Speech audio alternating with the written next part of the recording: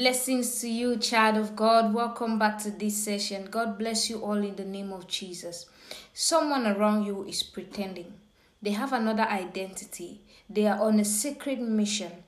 They want to know more about you. They want to verify the things that you have been up to lately, and their motives are not good.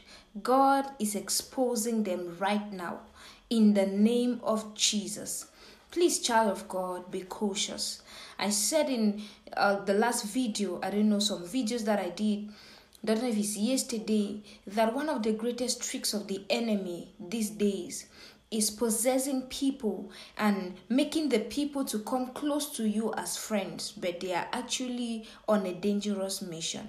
And God too is exposing all of them in the name of Jesus. You have to be watchful. John chapter 7 verse 24, the Bible says, "Judge not according to appearance, but judge righteous judgment."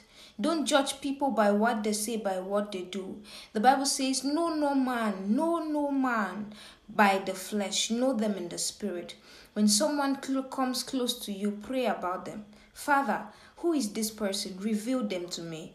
And God in his faithfulness will always find a way to reveal their true identity, their true nature to you. Anyone around you right now that is pretending, that has an evil intention, that is on an evil assignment, the Lord exposes them now. The Lord exposes them right now in the mighty name of Jesus. Amen. Father, I thank you for this prophetic word. Thank you for exposing and destroying the wicked one. Continue to take the glory and the praise in Jesus' mighty name. Amen.